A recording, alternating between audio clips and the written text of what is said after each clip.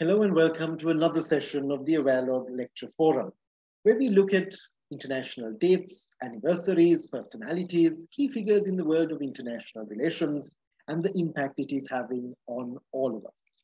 On this particular session of the Awarelogue Lecture Forum, we're going to mark a key anniversary. It is the 99th anniversary of the Republic of Turkey. The country is on the eve of its centenary, and we're focusing today on multilateralism and Turkey's multilateral foreign policy, with special emphasis on NATO, the North Atlantic Treaty Organization, and the SCO, the Shanghai Cooperation Organization. To discuss this aspect that much further, we've invited the founding director of the Turkish Center for Asia-Pacific Studies in Ankara, Turkey. He's also a faculty member and associate professor in globalization and development programs of the Faculty of Humanities and Social Sciences at the Beijing Normal University, the Hong Kong Baptist University United International College, which is based in Guangdong province in China. He was formerly an advisor at the Center for Strategic Research of the Ministry of Foreign Affairs of Turkey, and his research interests include political and security issues in international relations, particularly looking at East Asia, Central Eurasia, and of course, Turkish foreign policy. We're indeed honored and privileged to have with us Professor Dr. Selçuk Çolakoğlu. Professor, thank you very much for taking time to join us and be a part of this session of the Awarelogue Lecture Forum, where we focus on the 99th anniversary of Turkey's independence as a republic. Professor, if I were to invite you to tell us about Turkey's multilateral foreign policy with special focus on NATO and SCO, the floor is yours. Thank you, Dr. Cook. So also thank you for having me for this very unique program. As you mentioned, Turkey's foreign policy is multidimensional. And this is basically because of Turkey's geopolitical location. Turkey is in a transitionary country. Maybe it is in the meeting of three continents: Europe, Asia, and Africa. And because of the historical past during the Ottoman Empire for 6 centuries, so Turkey, basically today's Turkey's border has become an intersection of different geographies, cultures, political movements, and others. So since the foundation of the Republic of Turkey in 1923, there was a more radical decision by the founders of the Turkish Republic, led by the Mustafa Kemal Atatürk, to more pro-European or pro-West direction of the country. Of course, when we look at the Turkish modernization, basically, it had been started in the early 19th century during the Ottoman time. And the founder of the Republic of Turkey also graduated from Western schools founded during the Ottoman period. In that sense, there are traditional institutions, schools and thoughts, and modernist European institutions together. So after the foundation of the Republic of Turkey, Turkey has transformed itself from a multi-ethnic, multicultural, multi-religious empire to a nation state. So there is a rebuilding of nation and a rebuilding of state identity and rebuilding of the foreign policy for that. Of course, there are some similarities for Turkey's foreign policy with the Ottoman Empire, and also there are some inherited institutions from the Ottoman time. But within the new borders of the Republic of Turkey, so then the founding fathers of the Republic have fixed some certain policies. These policies also still influential to the present time, some of them at least. And so this is one dimension. And also after the Atatürk period and after the end of the Second World War, Turkey made another choice to push its drift to further west. So to integrate with the West more. And with the outbreak of the Cold War and the Soviet expansion in Eastern Europe and bordering with the Soviet Union. So this was the big challenge. And also just after the Second World War, Soviet leader Joseph Stalin also demanded military bases in Istanbul, and also demanded some Turkey's territory from northeast provinces, today's bordering with Georgia.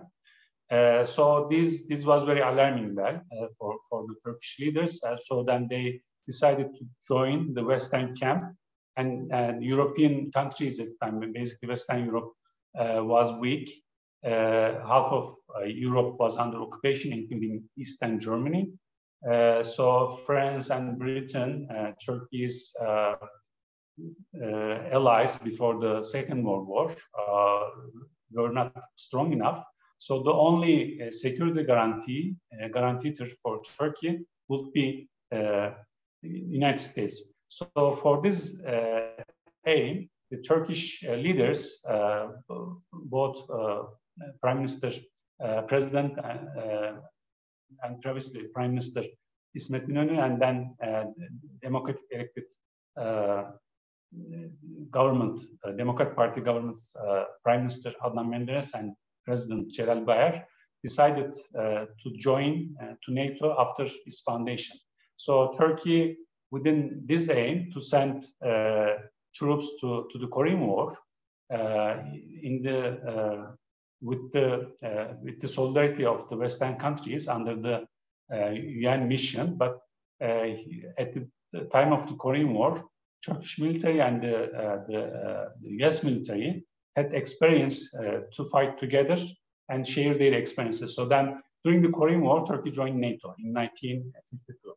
So in the 1950s, Turkey was a staunch supporter of the Western allies. So it was against, for example, non-aligned movement or African and Asian movements after the decolonization process. So Turkey was very staunch supporter of the Western alliance. But of course, there are some changes afterwards. Basically, because of the appearance of the Cyprus issue, basically in the 1960s, and Turkey's military intervention finally came in 1974.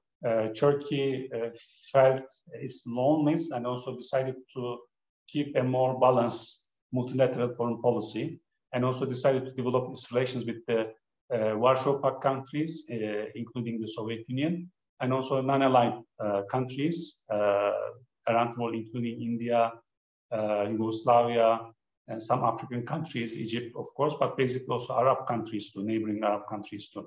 So there are ups and downs for pro-West and some balancing policies together since early 1960s, and these policies are changing.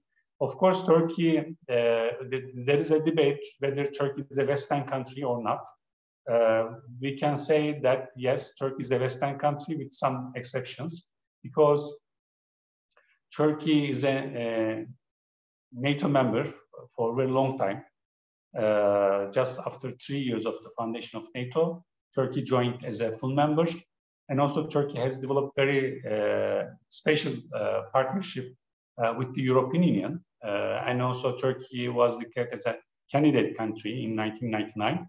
And also technically Turkey is negotiating with the European Union.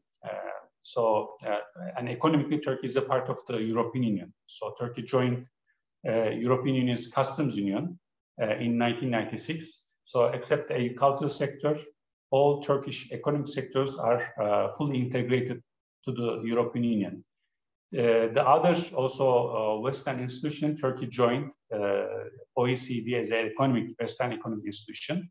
And also Turkey is a founding member of the Council of Europe for political solidarity and to improve its democratic standards.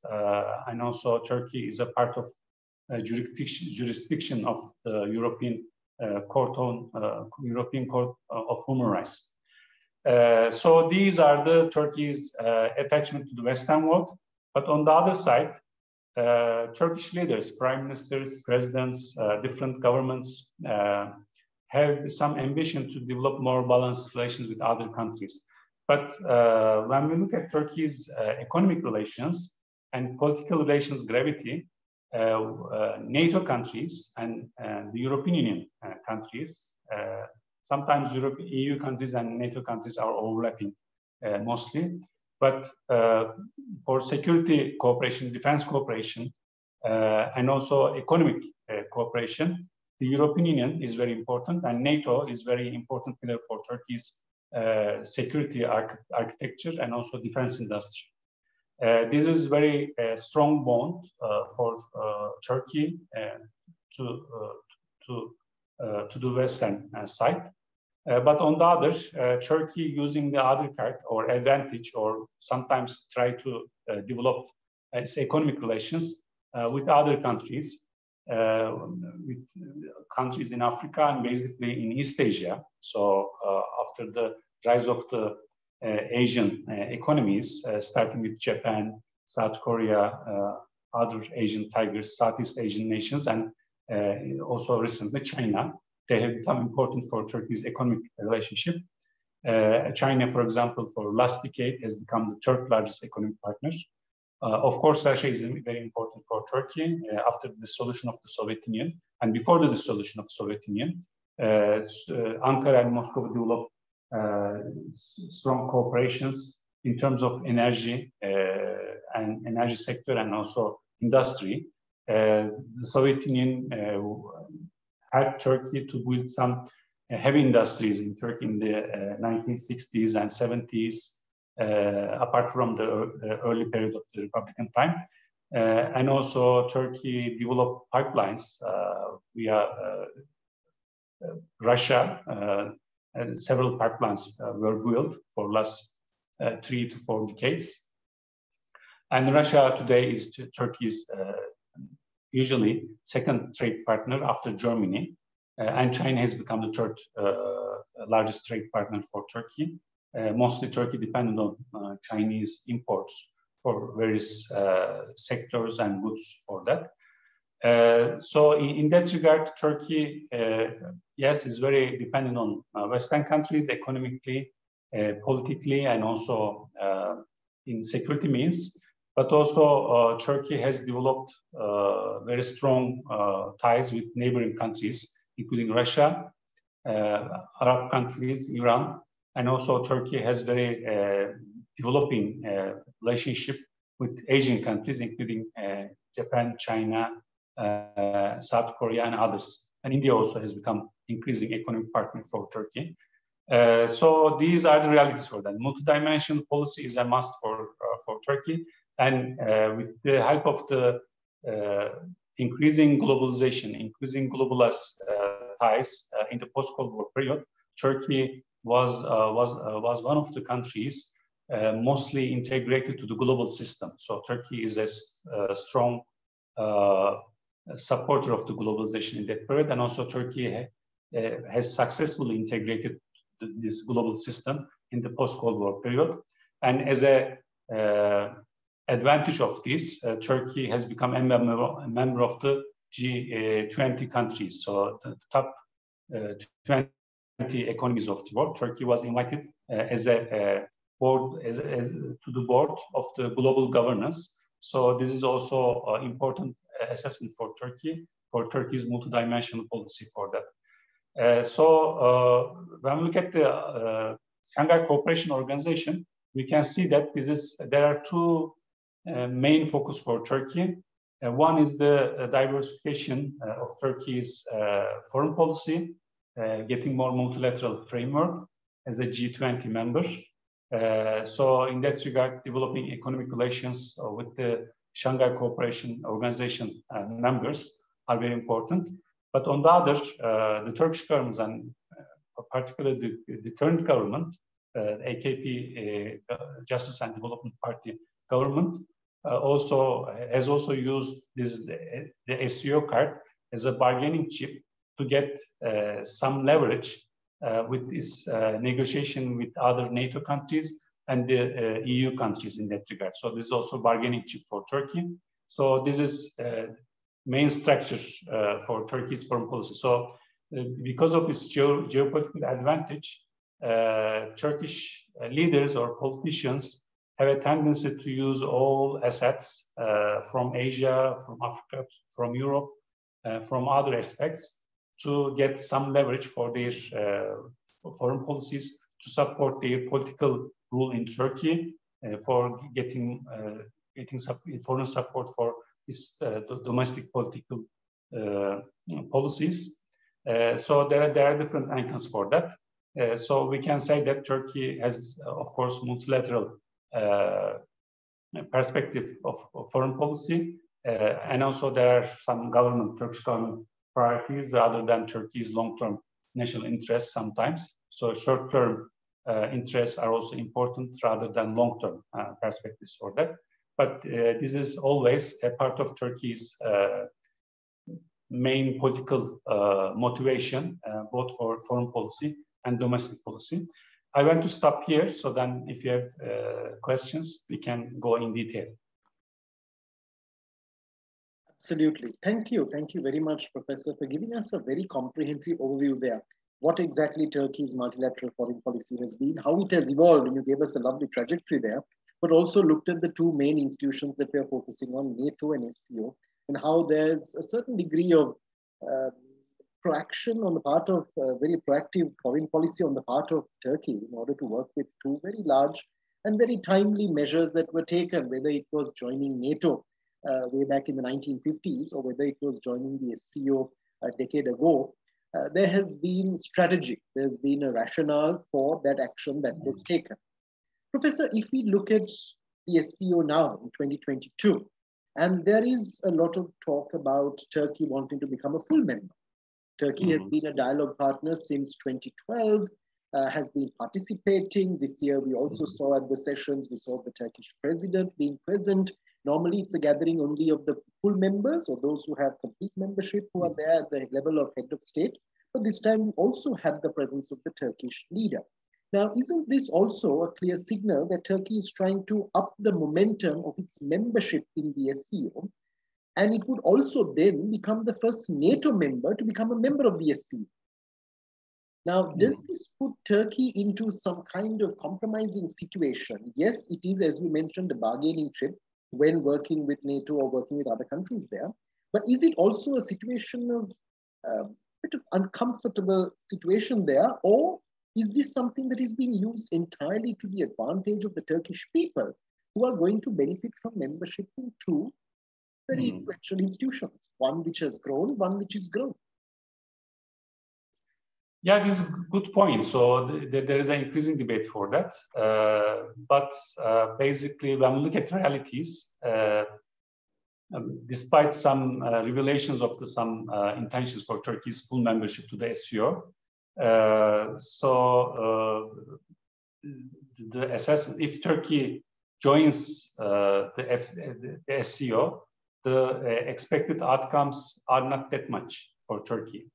There are some certain reasons for that. One main reason is the structure of the SCO. The SCO is now, yes, it is formed as a Shanghai Five first, as a border cooperation led by China, and then under the leadership of China and Russia together, and three Central Asian countries bordering with China, Kazakhstan, Tajikistan, and Kyrgyzstan. So they got some assessment, and then they turned into the SCO with the participation of Uzbekistan. But the initial expectation of China to develop the SCO more integrated regional organization in Eurasia, but Russia was not very willing to deep further integration within the SCO because of some fear of the losing advantage for Central Asia. If there is a increasing Chinese influence in Central Asia, the former Soviet republics, so this will be a disadvantageous position for Russian influence there. So with this intention, Moscow basically was against deepening of the organization, like within the format of the European Union or NATO as a defense organization. All the time, the SCO has stayed as a intergovernmental organizations with some weak cooperation areas, not very strong and integrated cooperation areas in that regard. And also the expansion of the SCO with India and Pakistan means the organization has become a loose regional cooperation to discuss security, economic cooperation, border security, and also combat against the illicit networks, terrorism, and other things. But anyhow, the SCO has become an organization for a discussion platform for some certain issues. And also there are differences. If you accept India and Pakistan together, that means all these bilateral problems will be on an agenda for the SCO. In that regard, the SCO is not very deep-rooted, strong, and integrated organization. These facts are not well known by Turkish politicians. So they just focus on basic comparison and very simplistic comparison, the SCO and NATO or the European Union or NATO. For example, when we analyze the Prime Minister and then President Erdogan's statements about SCO for the last decade, for last 10 years, so sometimes Erdogan uses the SCO as an alternative for the European Union, sometimes as an alternative of the NATO, sometimes as an alternative of both. But when we compare separately the SCO and the European Union as economic integration level, or the SCO and NATO as defense cooperation organization, so SCO is in the beginning. So then there is not that much strong leverage to deliver to its members. It is basically, there are many international organizations like that. So it is economically, for example, SCO is much more weaker than the ASEAN in Southeast Asia. Here, basically, we can analyze that Turkish politicians used SCO card for a better bargaining. So if they are in negotiation for something with NATO countries or the European Union countries, so look, if you don't give this or if you don't tolerate for this policy, we can go some other place. We have some alternatives. We have some other cards. So in that regard, this is one main goal for the current Turkish government. But if you analyze the intention of the Turkish government, the same government and same leader for 20 years, but for last 10 years, basically since 2012, the intentions are not clear. Also, there is no very strong timetable or roadmap for the membership of the SCO. And also, usually Turkey has a tendency, if there is an international organization, Turkey wants to join. Even if in Latin America, so Turkish governments are willing to join. In Africa, Turkey is willing to join. For example, Turkey now is has observed so the African Union, the Arab League, and others, and also Turkey has become a sectoral dialogue partner of the ASEAN in 2017, and also Turkey wants to join BRICS, for example, the group of emerging leading economies, Brazil, Russia, India, and South Africa, China, and South Africa. So there's a willingness for that. But when we compare their capabilities, for example, for the SCO and NATO as defense organizations, NATO, of course, is much more sophisticated, much more developed, and also the only joint security organization in the world. So there is no similar thing for that. And also the Russia-Ukraine war simply showed that Western and NATO defense capabilities for tactical means and also for military technology, defense technology, they are much more superior than the former Soviet technologies and current Russian technologies. So on the battleground, when we compare the tactical and weapon systems and technology, defense technologies, there is a huge superiority for NATO side provided to the Ukraine. So usually Ukraine has a relatively very young military, young army, but despite that, they resisted a lot with the help of NATO support for training, tactical support, and also weapons support for that. It has become clear that in that regard, SEO technologies, for example, leading countries like Russia, China, India, their defense technologies are not very competitive with NATO technologies in that regard. And for military cooperation also, the NATO capability is the very unique one. So there is no other organizations, including the SEO, has that capacity for that.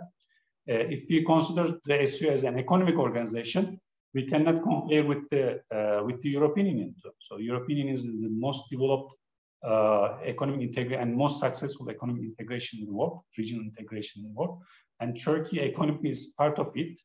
Even if even Turkey is not full member, but economically is a part of this for that. And the other issue, maybe we need to focus on that. For example, Turkey has very positive and cooperative political and economic relations with almost all SEO members, including Central Asian countries today with Russia, China, Pakistan.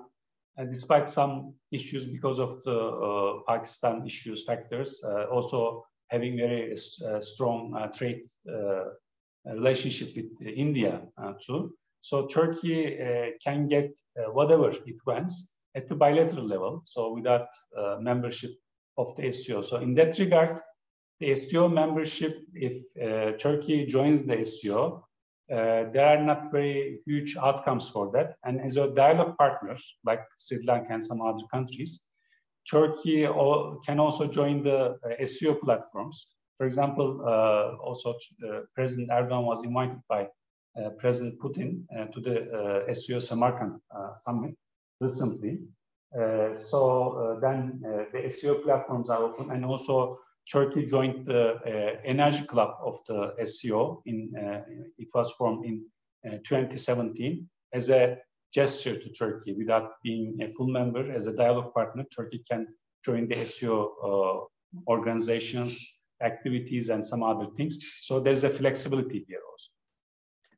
That's a good point you're bringing up there, Professor. When you're talking about SEO and when you do a comparison with NATO, we're looking at a very old organization and a comparatively young organization.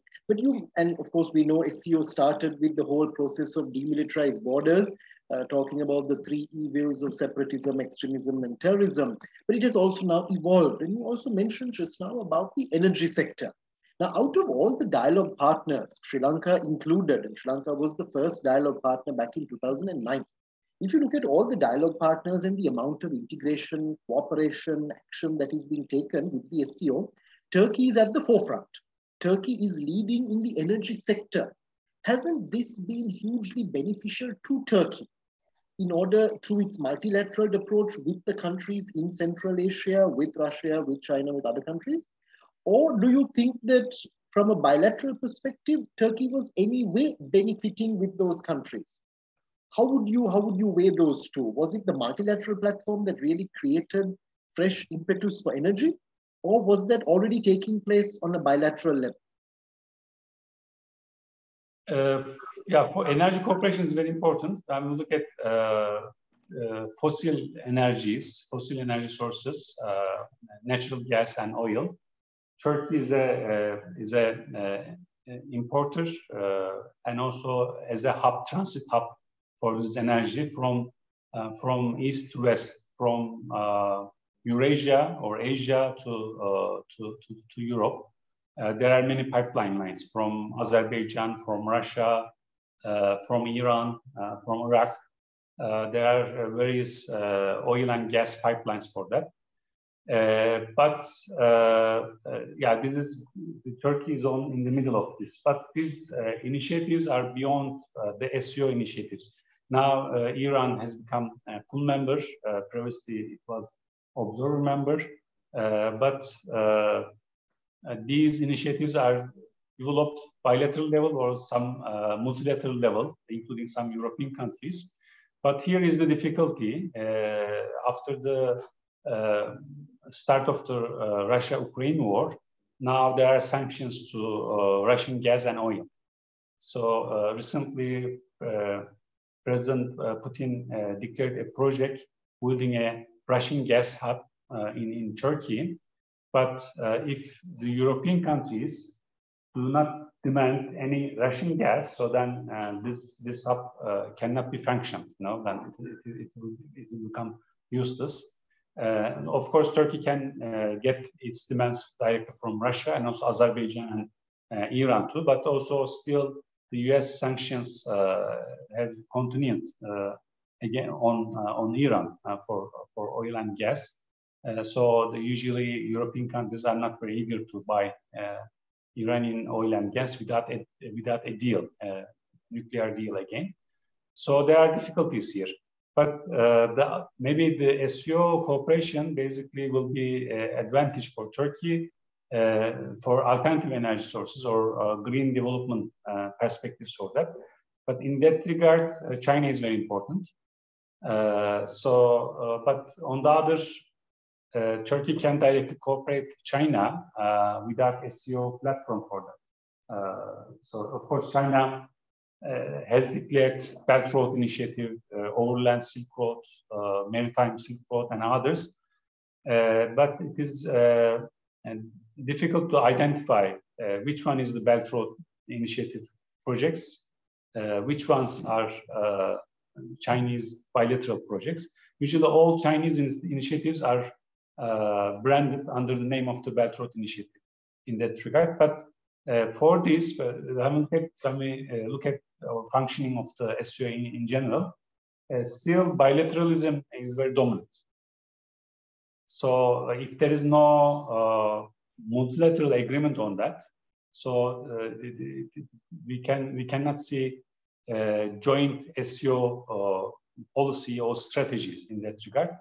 And the other challenge for the SCO with the participation of India. So India and China on the one side are economic partners, but on the other they have some competing interests, strategic interests, and also some economic interests for that. So reaching a consensus for some certain sectors are not that much easy. But of course, they are working within the BRICS umbrella. So then they coordinate BRICS. Maybe if there's a further coordination in BRICS, there will be a positive reflection to the SCO cooperation for that. But of course, when we look at the members, the size of geography, the size of population, and other things, the SCO is a very giant organization.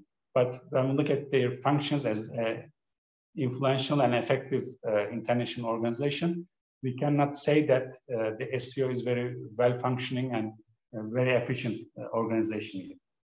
Sure. Professor, if I were to just turn to the side of looking at NATO, now we know that countries like Finland and Sweden have been trying to join. They are aspiring to become full members of NATO. But of course, Turkey is not supportive of that. Could you shed some light on that? Why they are opposing it? Why Turkey is not keen on these two countries becoming members of NATO? Turkey's objection, basically Turkish government objections, come from some policy priorities rather than substantial objection for that.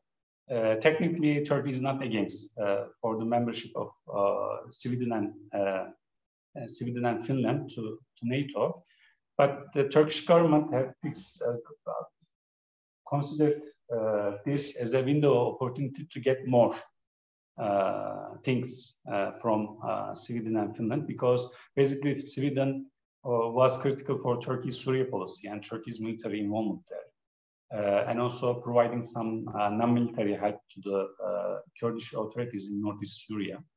And there were some other disagreements between Turkey, basically not only between Turkey and Finland, but the Turkish government has used this opportunity to object or to get something basically from other big NATO countries, particularly from the United States.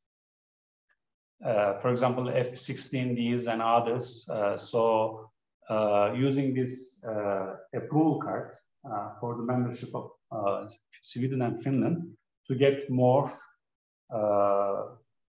things from the United States and other NATO countries. For example, Britain also lifted some restrictions of arms sales and the technology transfers to Turkish defense industry with the help of this process. So these are the tactical things for the Turkish government, not a substantial thing. So if the Turkish government gets some level of satisfaction, then there will be approval of these memberships.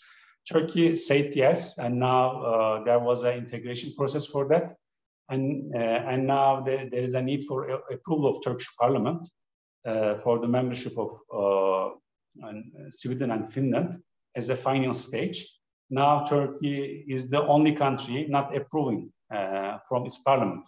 So still maybe the Turkish leaders or Turkish leadership considers this the opportunity to get more thing at the tactical levels rather than strategic levels.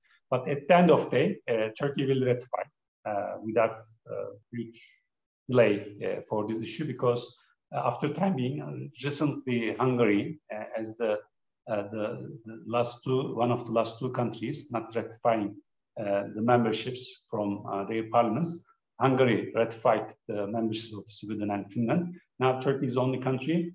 In coming weeks, there will be more pressure on Turkey to approve this process, ratify this process through its parliament. But at the end of the day, they will be member. They will join the NATO, and there will be expansion of NATO. And basically, all EU countries will become NATO members at the end of the day, maybe excluding Austria or some few exceptions. Professor, just one final question to ask you before we bring this particular Awarelogue lecture forum to a close. We've looked at SCO, looked at NATO. With regard to the SCO, Turkey is having a very promising position. They're playing a very proactive role. They're going all out there and getting quite involved in the SCO, even though not a full member. With NATO, Turkey is a very important member, having been around from the very beginning almost, having continued to play a very critical role there. As we go forward from an academic point of view, we are now on the eve of the 100th anniversary of the founding of the Republic of Turkey. What do you think should be the multilateral strategy for foreign policy of Turkey? Should it be focusing more on NATO, given the fact that Turkey sits next to Europe? We could argue is technically a part of Europe. Or should be with the SCO in terms of Asia, looking at the Asian century, looking at what is going to happen in the years ahead? Or do you think it should be something that is being adopted at the moment where attempts are being made to balance the two, but maybe we're not getting a lot that couldn't be gotten from the two? What is your stance? From an academic point of view, how do you see that going forward? I think there are some barriers for the full membership of SCO. So far, other NATO countries were silent, but recently Germany has officially objected Turkey's full membership to the SCO, because NATO countries have some certain restrictions and concerns for military cooperation, basically for military cooperation and defense cooperation with Russia and China. And Turkey, for example, was dismissed by the United States from the F-35 fighter jets, fifth generation fighter jets projects. Turkey was a co-producer and owner of the project, one of the owners of the project, and Turkey was dismissed during the after purchasing of the F-16 S-400 missile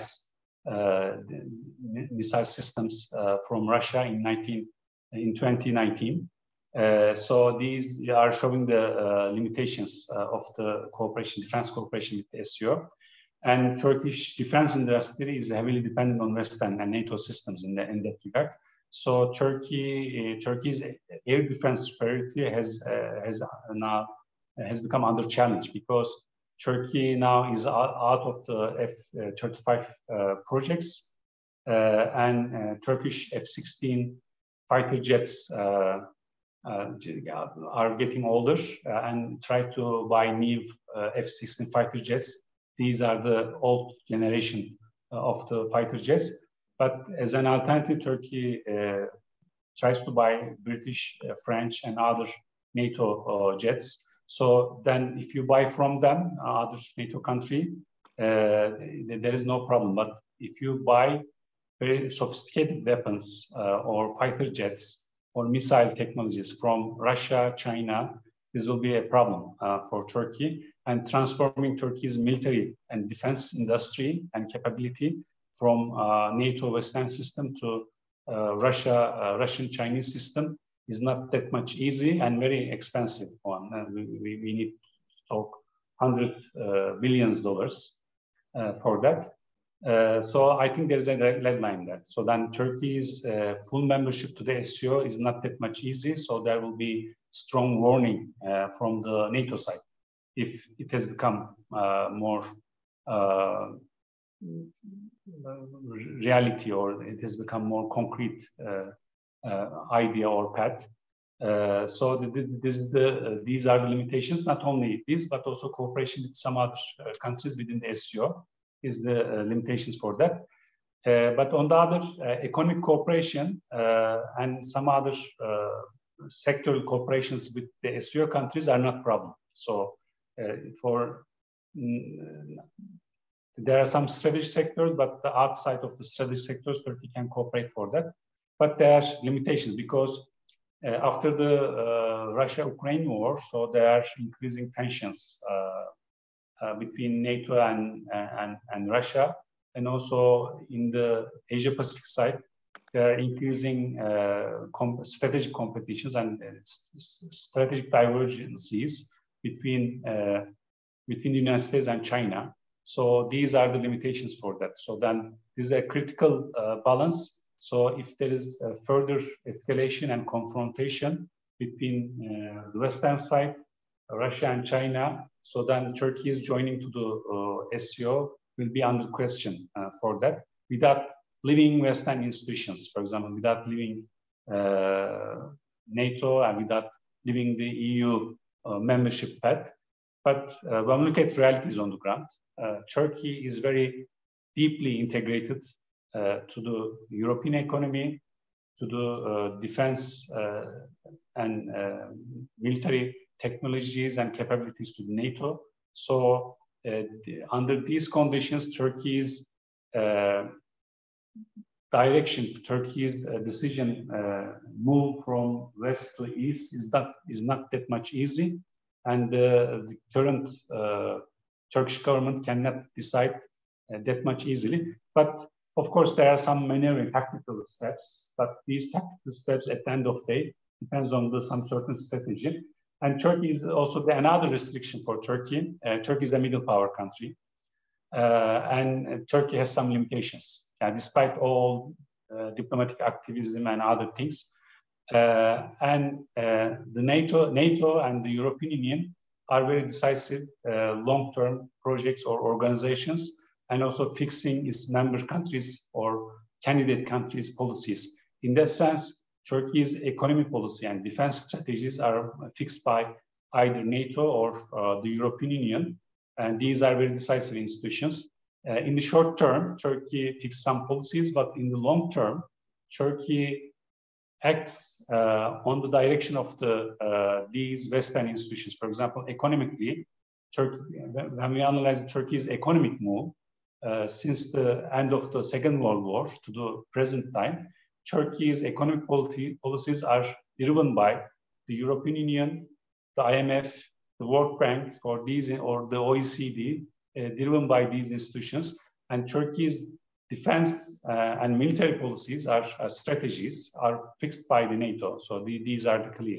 So within the current conditions, the current institutions, Turkish institutions, and the current Turkish government have not enough capacities and capabilities to draw its way, so that there are somewhat dependencies for that. So Turkey's attachment to the West is very strong. But of course, Turkey, in the short run, try to use some tactical steps to get more in that regard, but with some limitations.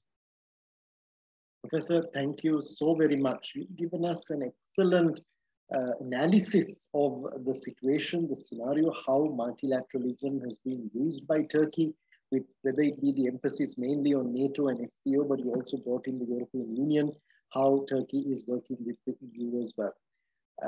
We are extremely appreciative of you giving us of your time in order to record this session of the Awarelogue Lecture Forum, to help us understand Turkish foreign policy that much better, to understand where Turkey is going with NATO, where Turkey is going with the SCO, what the potential is, what the challenges are, how they can try to overcome them. So thank you once again for taking time to join us. Welcome. Also, thank you having me again.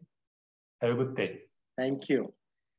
We're indeed honored to have had and listened to Professor Dr. Selçuk Çolakoğlu, the founding director of the Turkish Center for Asia Pacific Studies in Turkey, also a member of the Beijing Normal University, Hong Kong Baptist University, United International College, based in China. Professor Selçuk took us through looking at Turkey, looking at NATO, looking at the SCO, especially on this landmark anniversary, as Turkey is on the eve of its centenary, 99 years since the creation of the Republic of Turkey. And it helped us understand that much better how foreign policy is being formulated. What are the key indicators that we have to look out for? What is happening within the country? How are these having an impact on relations and foreign policy in general? And with that, we end this session of the Awarelogue Lecture Forum. Join us again next time, and we focus on another aspect. Might be an important date, might be an anniversary, it might be an event or a personality in the world of international relations, as we try to increase awareness and generate dialogue here through the Awarelogue initiative.